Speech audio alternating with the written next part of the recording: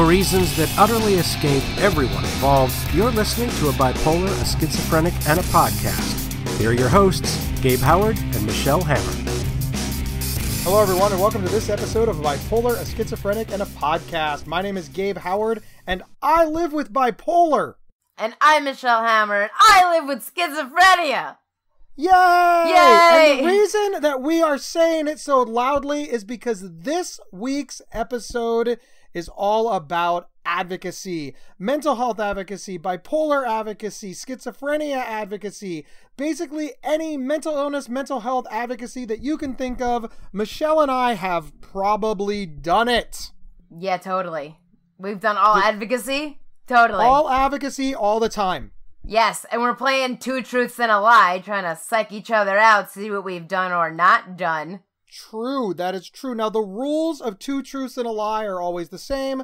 We each tell a story. At the end, we can ask questions, and then we each guess which one's the truth, which one's the lie, and we see if Michelle gets it right or if she continues to be an idiot. Yeah, thanks, Gabe. I just, I'm dominating you in this intellectual endeavor. And since I can never beat you in sports or standing up without grunting, this is all I have. Whatever makes you happy, do it up. This makes me happy. This makes me incredibly happy. Michelle, as always, ladies first. Tell your first story, and then we'll just move on from there. Well, here's my first story, Gabe. It's about being a liar. And by lying, I mean acting. Because being an actor is being a professional liar. Is it not, Gabe? I don't know. This isn't Galaxy Quest. You're not a professional liar if you're an actor. That's what I always believe it to be. If you're an actor, you're a professional liar. That's what it is, in my eyes. Come on. Okay, so here's the story I'm telling.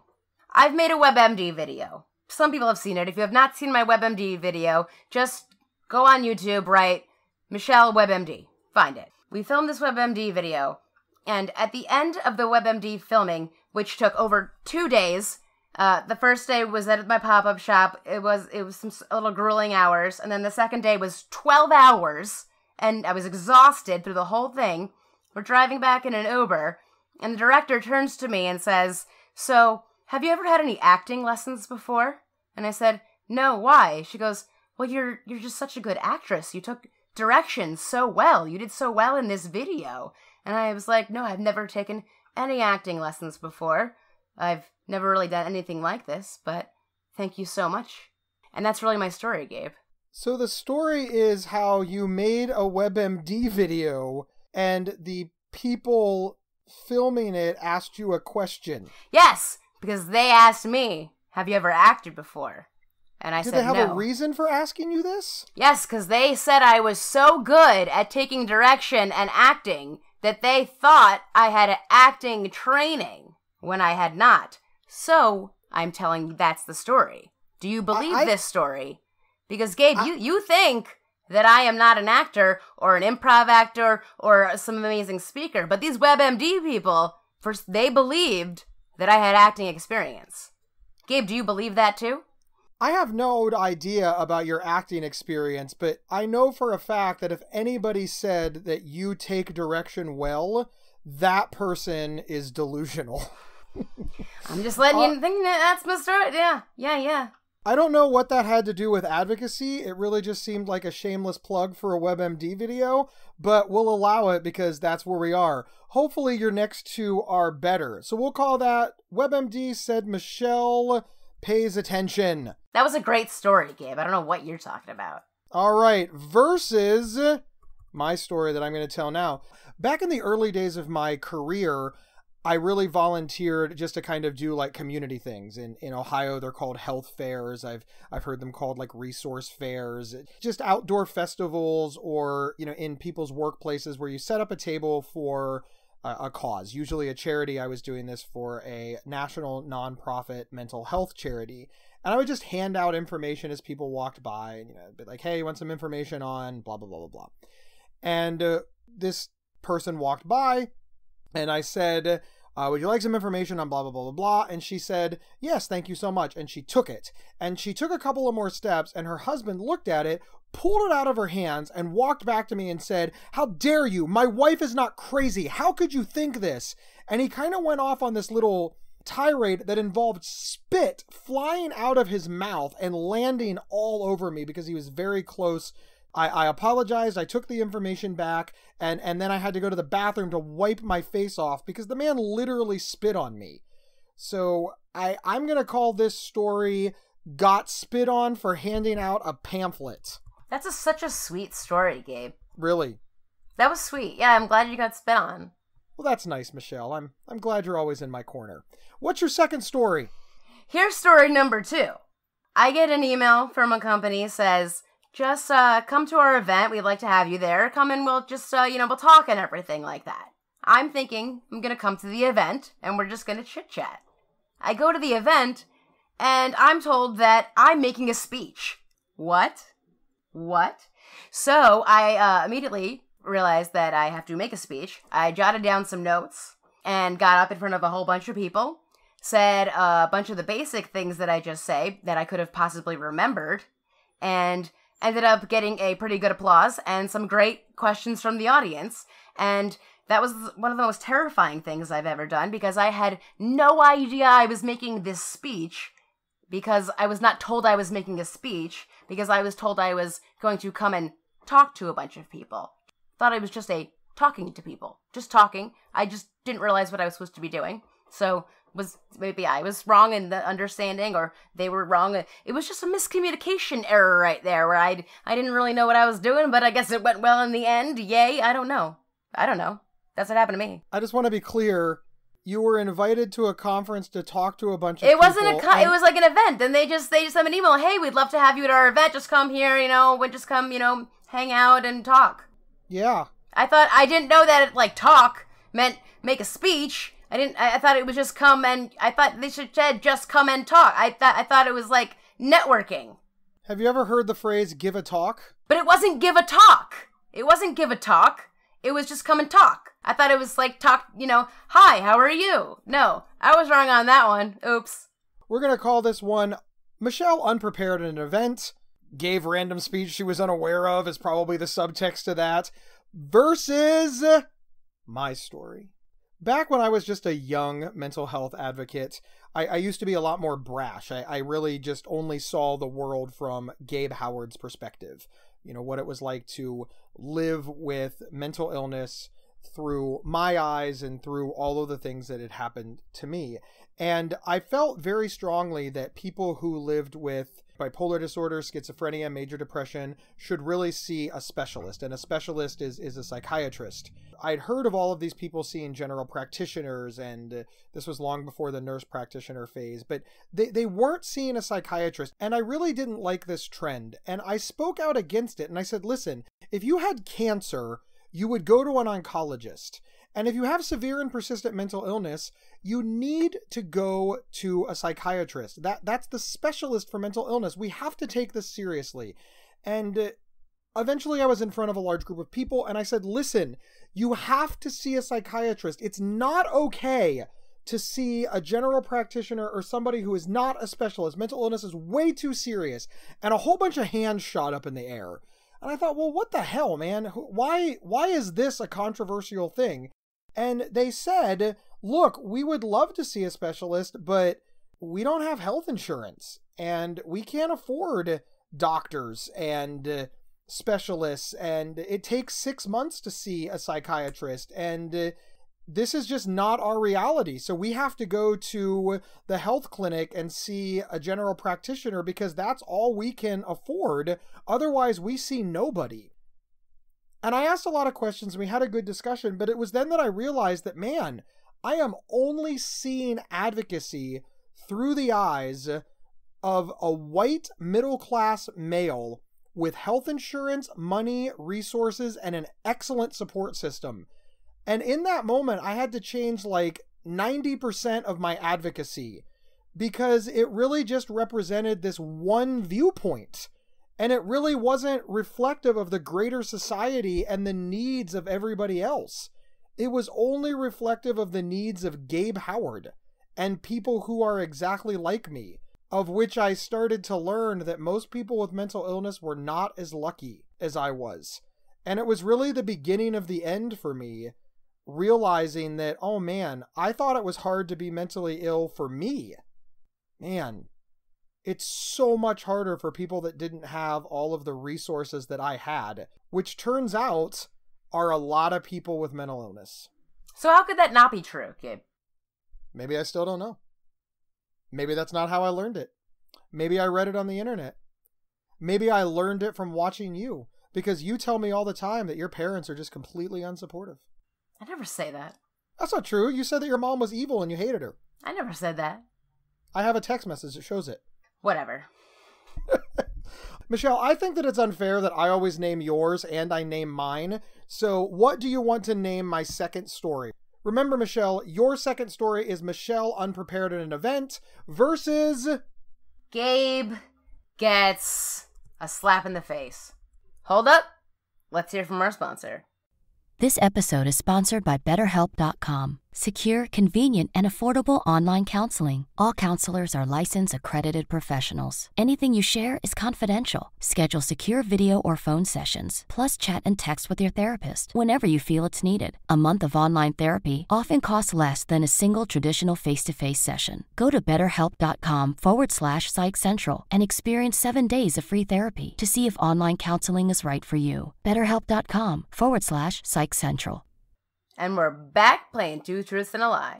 All right, so to catch everybody up, round one, WebMD said Michelle pays attention versus got spit on for handing out a pamphlet. Round number two, Michelle unprepared at an event versus Gabe gets a slap in the face. Headed into round three, Michelle, the floor is yours. So there was a market that I was working at about 2 years ago, and there was a lady there named Jensen.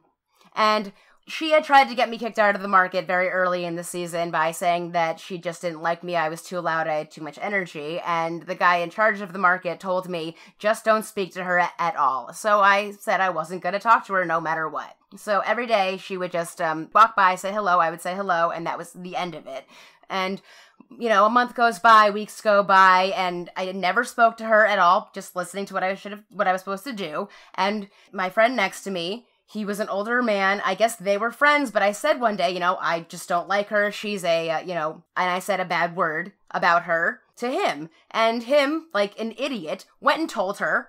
So she gets really mad at me and comes over to me and said, I heard that you called me this. And I said, yes. And she goes, well, why would you do that? I go, because you tried to get me kicked out of the market. And she goes, no, I didn't. I go, well, that's not what I was told.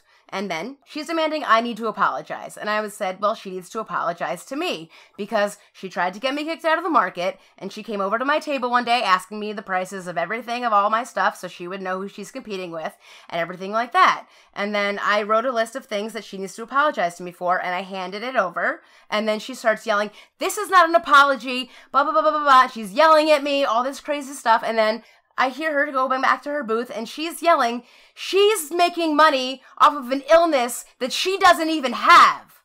Yes. And I almost get up to go fight her, and these two big women come over to me, and this was a church flea, and they start calming me down, and I'm getting very emotional, and they say a prayer with me. And I start praying to them, to Jesus. And I'm praying to Jesus.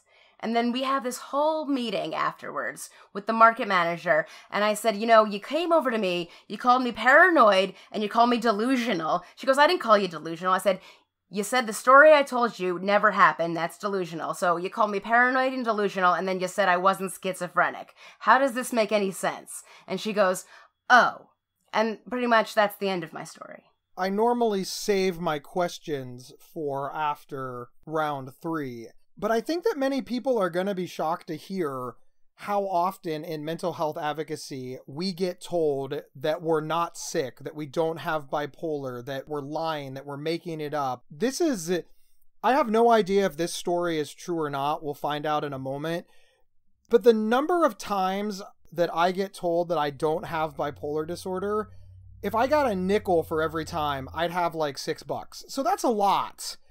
It's amazing. It's amazing. So we will call that Don't Speak Michelle, and I will lead right into my final story that you will get to name, so pay attention. I will. I got hired to give a keynote speech, and I was very, very excited. And I flew all the way to where I was supposed to go. And I got picked up, and I got to my hotel, and I was very excited. I was very, very, very excited. And I went to bed the night before. I had everything all ready, and I had to get up at 5 a.m. And the next thing I know, it's 11. It's 11 a.m. Like 4 hours after I was supposed to get up to give my speech. And I look over at my phone, and there's like 100 missed calls, and everybody is panicking, and they called in the room, and I got none of this. And I called down to the organizers, and they're like, "Oh my God, are you okay?" And I was like, "I don't know how this happened. I honestly don't know what happened. I overslept. I am so sorry." They're like, "Are you okay?" I was freaking out, panicked, the whole 9 yards. And I ran downstairs, and it was awful. It was awful. I had done all of this work, all of this effort, all of this preparation. And the night before, I had taken my pills, but because of the time zone changes and everything, the half-life of the pill was still in my body when I was supposed to get up. And that amount of drowsiness, etc., is why I didn't hear the knocks at the door. It's why I didn't hear the phone ring. It's why nothing woke me up, because it wasn't until the medication was out of my body that I could wake up naturally. So it was a real mess. And I learned that traveling when mentally ill, because of things like jet lag and medication and being in a different place, just really has its own skill set that I need to master, because this could have really derailed my advocacy hard, because after all, the mentally ill guy doesn't show up on time. I mean, don't people already think that people with mental illness are unreliable and can't be trusted and can't hold down jobs and can't do what they say? And here's a whole room full of people in front of an empty stage waiting on the guy with bipolar. Mm-hmm. What do you want to name the story, Michelle? Gabe's sleeping late. Gabe's sleeping late. All right, so now to get us all a big, giant recap before we go into the question round. Round 1, WebMD said Michelle pays attention versus Gabe got spit on for handing out a pamphlet. Round number 2, Michelle unprepared at an event versus Gabe gets slapped in the face. Round number 3, Don't Speak Michelle versus Gabe's sleeping late. All right, Michelle, ladies first, questions to determine which one's truth and which one's the lie. Advocacy edition. Let's see. This guy that spit on you, how bad was his breath? It was pretty bad. I don't know. It wasn't good. Lovely. That's good. That's great, Gabe. You have any questions for me? That's it. That's your only question. That's my only question. All right. Michelle. The WebMD said Michelle pays attention in complimenting your acting skills. Was this person implying that you were faking? No, not at all. Then why ask about acting skills? Like, what does acting have to do? You were shooting a reality show. No acting involved at all. No, I followed direction. But what does that have to do with acting? You don't have to be an actor in order to follow instructions. Well, then you really haven't watched my video that well, Gabe. I've watched your video 1,000 times. About me in the middle, and then the person talking on the left, talking on the right. And me in the middle. Yeah. That's all acting. That's true. You weren't actively... Okay, that's a fair point. My next question is, Michelle unprepared at an event. When somebody books you or hires you and you, like, leave the state in order to do something, don't you ask for a contract or something? There was no contract, I don't believe. Right. I don't think you there was one. I had no idea what was happening. That's my point. You got on an airplane and you had no idea what was happening? I wasn't on an airplane. You got in a town car? Yeah. Did I get in a town car? Yeah, I got in a town car. My point is that you just got in a stranger's car and you didn't know what was going on. How are you not kidnapped? Listen. I'm afraid our listeners are I thought I was just gonna say, hi, how are you guys? What's going on? I need you to focus, Michelle. Are you telling me that one of our listeners can send you an email and hire you, send a car for you, and chain you in a basement? No, it was a legitimate place. This time? No, I'm careful, Gabe. It was... I can tell. I can tell by the amount of preparation and organization that went into what I am now going to say is the lie. Yeah. That was the lie. Thank God. I was legitimately concerned about you, Michelle. Something similar. There was a similar situation that happened similar to that, which is where that came from. I understand. We've all been put on the spot before with speeches and things like that. Michelle, what do you think is the lie? Gabe sleeping late. Yeah, complete lie. Yeah. Complete lie. However, it's a complete lie in that I found out about this. The pill stuff is true because I was actually late for work a couple of times when I first got medicated because I didn't understand how these pills work. So that part I learned long before I became a speaker. And I do, in fact, have to take this into account. But I never missed a speech because of sleeping late. But I did miss work. I missed family events. I had trouble waking up. Managing these medications, as we've talked about, is very difficult because they're doing stuff to your body. And you have to take these into account when your routine changes or when you travel or when you're on vacation or just when you do anything. I am very, very, very, very, very fortunate that I figured all this out before I started traveling as a speaker. But I do think sometimes, oh man, this could turn out poorly for me. But I'm very, very, very cautious. Michelle, we both won 2 Truths and a Lie Advocacy Edition. Which means it's true that biddy said I wasn't schizophrenic. It is true that biddy said that you weren't schizophrenic. You know what else is true? Whatever you called her, we can't say on this show. A show where we can absolutely, unequivocally say goddamn fucking asshole shitface. Whatever you said was worse than that. She just wow. Your mom must be so proud. She was mean to me. But still... it is true that Gabe and Michelle get this a lot. It is something that comes up where people question our motives, what we're trying to do here, why we're talking, or because people disagree with us, they attack our character. One of the hardest things about advocacy is knowing who to give our attention to.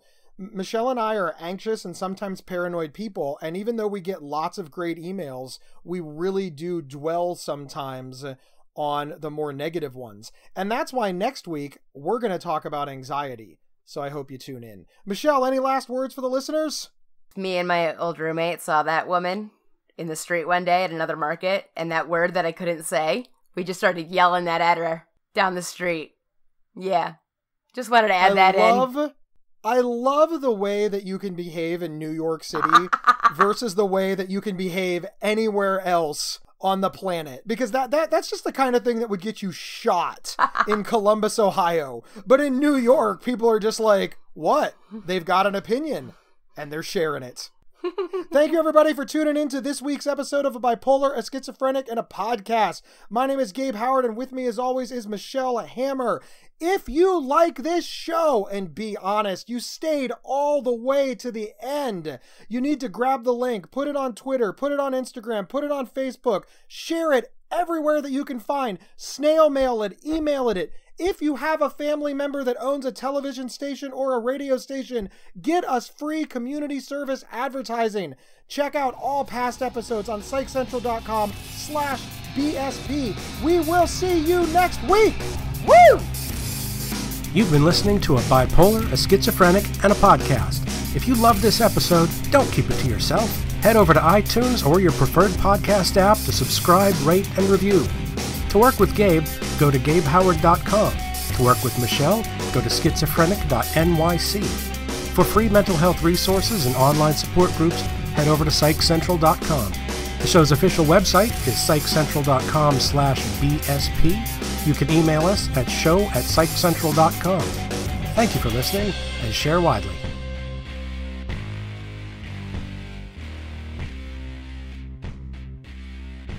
That's such a sweet story, Gabe. Really?